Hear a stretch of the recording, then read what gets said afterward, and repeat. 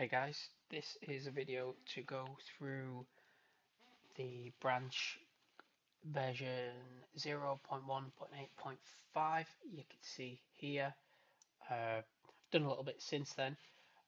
I did already record this video once, but I don't know, it was a bit too long, and there was just a couple of bits I felt I could do a bit better. So, usual sort of thing, I'll showcase just what I've done. Some of these issues I've already done videos on, and where I've done that, I'll mention it, and then you can just watch those videos if you want, because otherwise this could easily be like an hour video, and I don't want it to be that really. So the first one, fix stamina item usage bug. Okay, so it is here, consumable. Issue was I had max stamina in both. Version 1 didn't have this problem. Version 2 had this problem because when I was moving a bunch of stuff from the old way of how the items worked to the new way of using a master item blueprint, I just user error. So it technically did work, but it was never used because the max was always never less than the max. You see, so that's that one. Fix storage item movement bug. Yeah, there was a problem where it's that one, and also where is it? It's one of these and that one. So 119 and 83. There was a problem here in this. So originally that was like that. So the bug was, let's say I'm trying to drag the second slot from the storage back to my inventory. If there was two items, so slot 0 is the first slot, slot 1 is the second slot. So essentially index 0 first item, index 1 second item. Because it was like that, if there was more than one item, it would just pull the first item every time. So that's just another quick fix. Only took a couple of minutes, fortunately. Added mouse sway and shake on shooting. Already got a video about this. I will show it, but I won't go into too much detail because the minutes really do rack up when I explain like the wider concepts. But okay, it is. Where have you gone? There we go. So the way I've got it set up using a min-max that fires on projectile here. So if you've got ammo and you're shooting, because obviously if you haven't got ammo, there wouldn't be recoil, there wouldn't be this sway creation. So if you've got ammo and you're shooting, min-max, and that's just set it if you're not shooting, so you can't create recoil if you've got no bullets essentially, or you're not pulling the trigger. So it's just setting it back to 0, and that's the min, that's the max, and it adds a min-max to the trajectory for where the projectiles go. So the essential takeaway is it creates the illusion of recoil, and this here, the mouse sway, creates the illusion of recoil on the mouse. So I've already got a projectiles, I think it's version 2 or version 3 video, and I've got a mouse sway video. Worth watching both of them. Yeah, I just give it a bit more, of like a deep dive into it, so you can like do something similar. Added aiming crosshair, so there is a widget here, just that. It's gone to the other screen, just that, and that's all it is. It's an image. It's not even center because it's just a very quick prototype. I did it in Photoshop, and then I went into project settings. I go to cursor, and I just add one, and the drop down I picked was crosshairs, and I just pointed to that widget. It's that straightforward. and then on aiming, I make it do the crosshairs.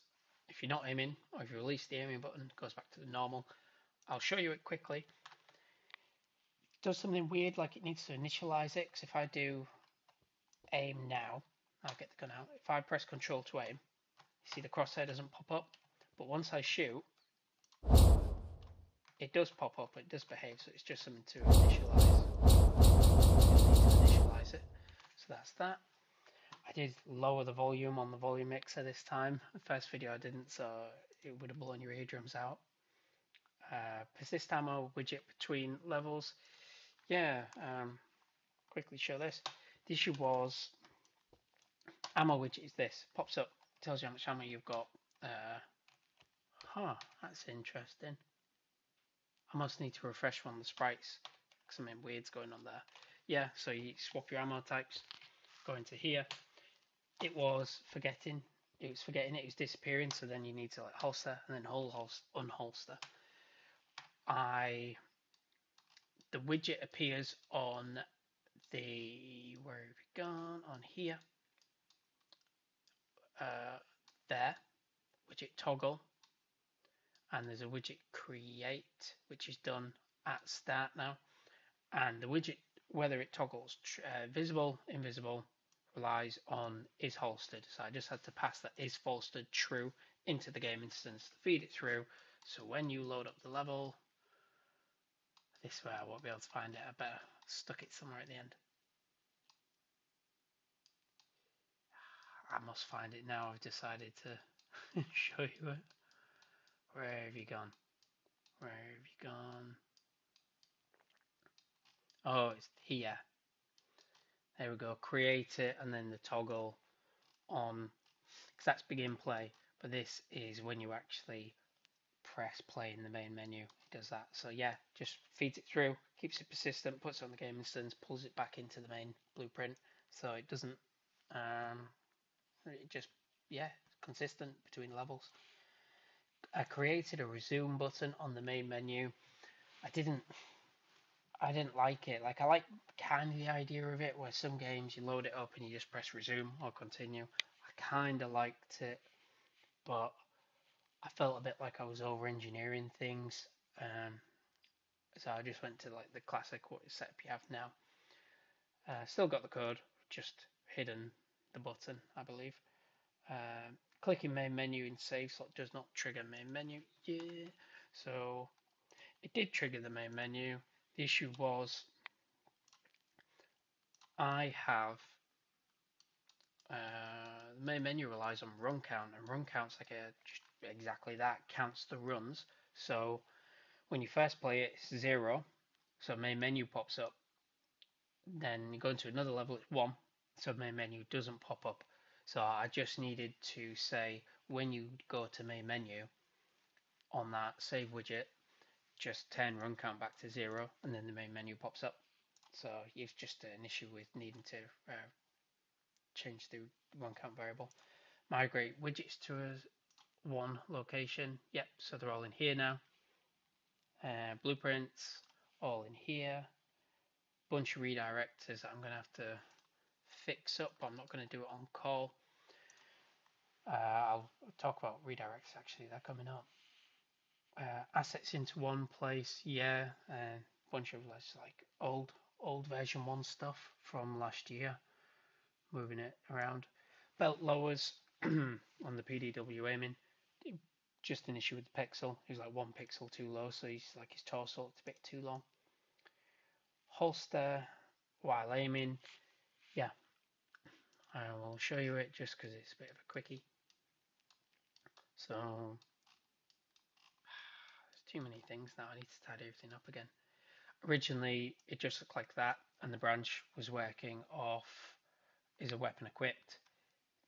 The problem being, if you were aiming and you held aim and then you press the holster button, it would holster it, but then you'd still be able to fire. So just made it realistic now. So obviously you can't holster if you're trying to aim because it needs to be in your hands. So I just created that. So not aiming, not brace aiming.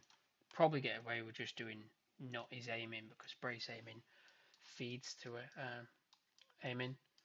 I haven't done brace aiming for version 2 yet, but yeah, the focus of brace aiming won't make the video too long. Focus of brace aiming is essentially like you can point a gun with one hand, or you can point a gun with two hands in real life, and the two hands you'd be steadier. That sort of concept. So you just control to aim, control and then hold control and press shift, control and shift to brace aim. So you just as a different stance. Thinking I'll do less recoil and more likely to get a critical hit. That's the sort of code I'll be doing for that when I've done that. Stuck on shoot animation after moving. Yeah, just triggering the flipbooks. They were out of sync. I just had to make sure all the bools, because I've got a bunch of booleans to decide what you're doing for certain paper ZD animation blueprints. But yeah, sorted that. Press play.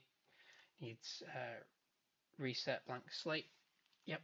When you die, I have a reset variables on game instance GI. So default variables, and I just told it to run the default variables when you press play, because pressing play is fine like that. There you go, everything's default. But there was an issue where if you went play, main menu, play, it didn't wipe your variables, and now it does. Just had to stick that function at the end of the main menu element. Tidied up redirectors.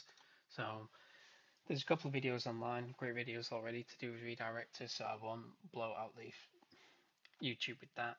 These are redirectors. They're not normally shown. You need to go to filters, other filters, show redirectors. When you, let's say that was version 1 and version 2 was somewhere else, like say like different folder. If I dragged it, you'll notice yourself, you'll drag folders and sometimes they'll just port across. It'll get rid of like cut and paste in like the Windows file system. But sometimes it's like a copy and paste, or it cuts all the information out but then it still keeps the base folder.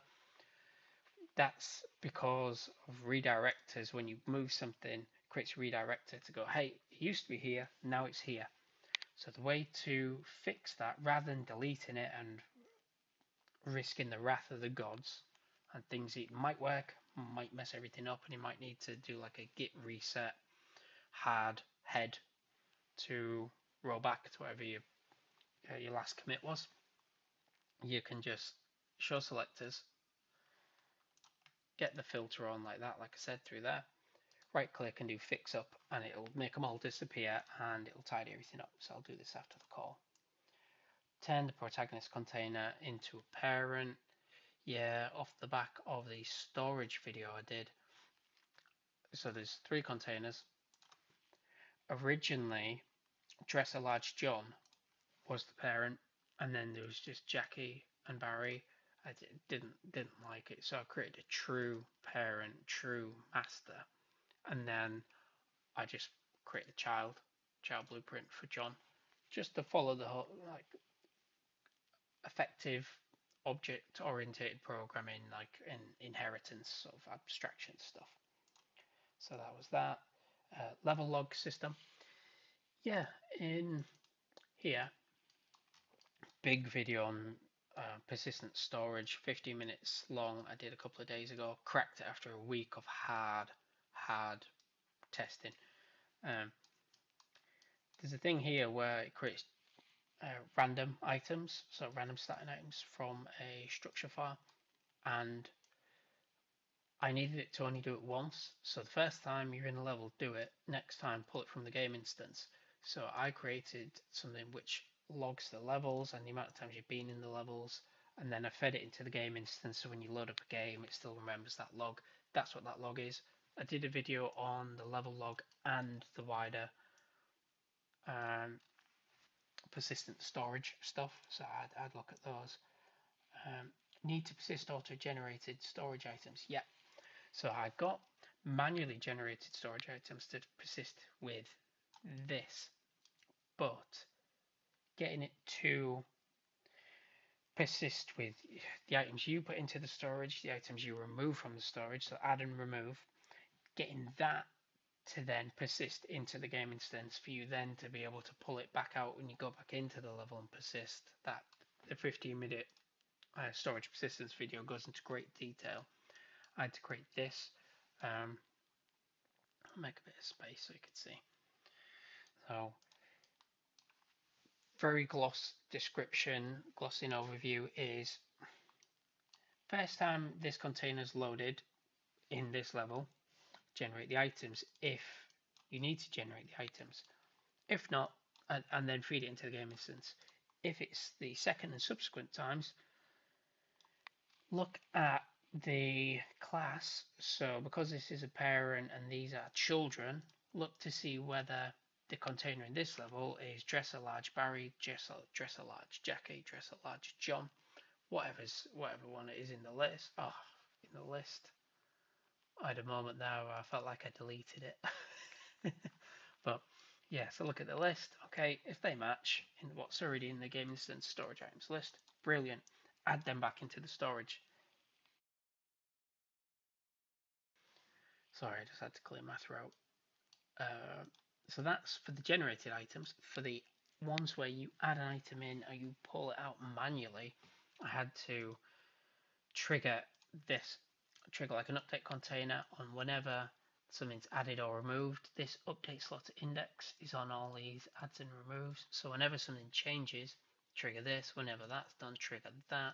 That triggers this custom event and does exactly the same thing as that, but where they match, wipe all the current information and then add the new present information into the game instance. So wipe that section of dresser large John and then add this back into dresser large John, just like that.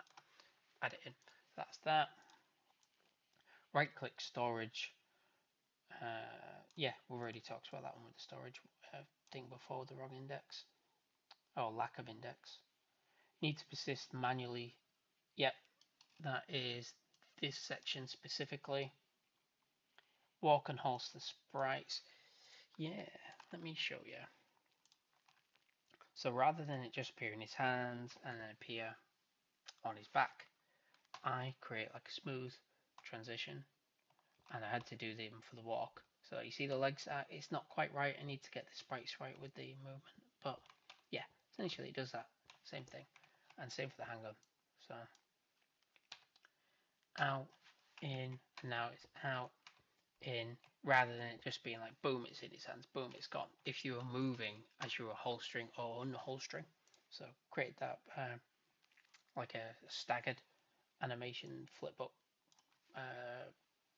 like migration, I guess you could say, to just is holstered, just unholstered, unholstered, and then just is holstered to do like the getting it out in your hands, putting it away on in its holster transition you saw there. Jump, yep, just an issue. These was just an issue with the way jump was working, where they had a very quick jump animation, and when you jumped, it was doing the wrong one. So if the PDW was on his back, the SMG, you'd jump, and it would be in his hands, and then when the jump animation stopped, it'd be in his back. Or the pistol, you'd have the pistol in his holster, and he'd jump, and the pistol would disappear, and then when the animation stops, the pistol would be back. So it's just an issue of just wrong sprite when I moved it to version 2. Still an issue with PDW. Fixed that.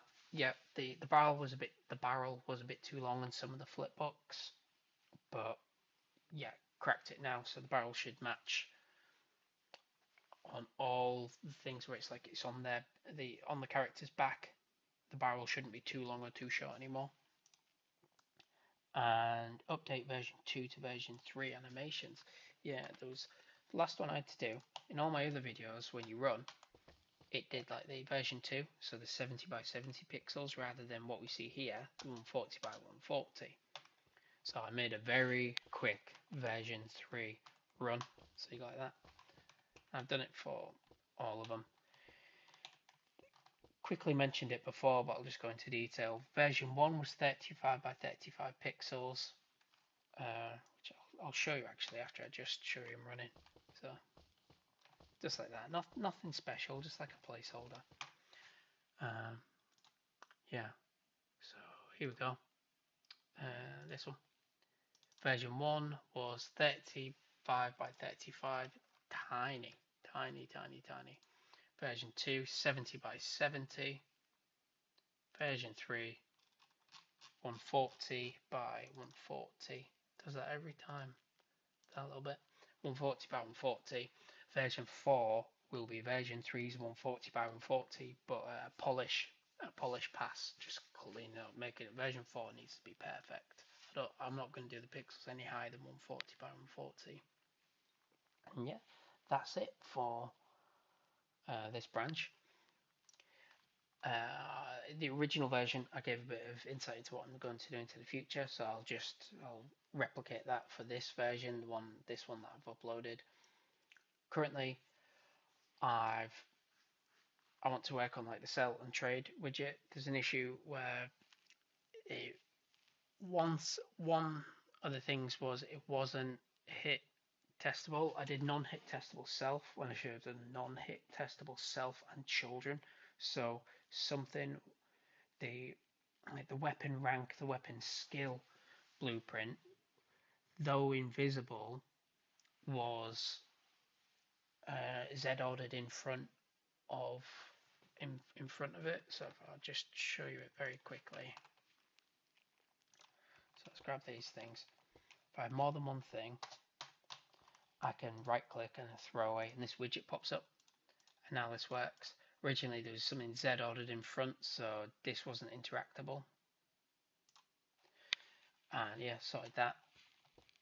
That's the same widget used for sell, but sell has another problem. And then there's also the trade widget, which I'm looking at in the branch after this one that I'm on. Yeah, fixed something, broke something else. That was working. So fixed that widget, throw and sell. I just need to now work on the trade widgets, and then that'll be that mini branch done. And then yeah, just like the last video, the original one, I talked about the one I'm really excited to do. So zombies and doors. I have this at the moment. You saw when you go through the levels, it just loads you up in a new level. I've got this to do. So it doesn't look like much. If I press play, door opens, door closes. I've got a door blueprint here, and I want you to, when you go through a new level, make that sprite of your door you've interacted with to transfer through on the door blueprint, feed that to this door level as a new sprite, so the doors match, just like Resident Evil, and anything where you open a door and it does a door transition, and then load this transition level up, door closes, boom, and then it'll load up the hallway level, for example. Gonna finally create that. I made this little bit a while ago. Get excited to do that. And zombies, I want to create idle sprites for every single enemy within the game at version 3 quality, so 140 by 140. Currently the zombies are at not that one. Anyway, I can just show you through here. Full blueprint viewpoint. Currently they're 170 by 170. So yeah, upscale list to 140 by 140, and all the other zombies. Currently I've only got 2, but I've got a full list. Not just zombies, but enemies in general, I should say. Great idea. So I really want to make idle sprites, so then we can see everything that's going to be you're going to be able to fight. And then probably after this branch, I'll do idle sprites for every single NPC within the game. And then I don't know. There's loads to do, but it's really exciting, and I've enjoyed it. These are the other branches since moving it to GitHub online repo. There were other branches, as you can imagine by the numbers. But yeah, this branch here, sell and trade, not the one I'm talking about now, but the one I'm in the video, but the one I'm actually doing now. Sell and trade will be done probably by the end of the week, maybe end of next week. Zombies and doors will take a little bit longer because I'm going to have to really get Photoshop out and start making some magic and then feeding it in and then creating lots of child blueprints for all the different zombies. But yeah, that's it. Hope you really enjoyed it, or at least found it a little bit insightful. There'll be more to come, and thank you for your time.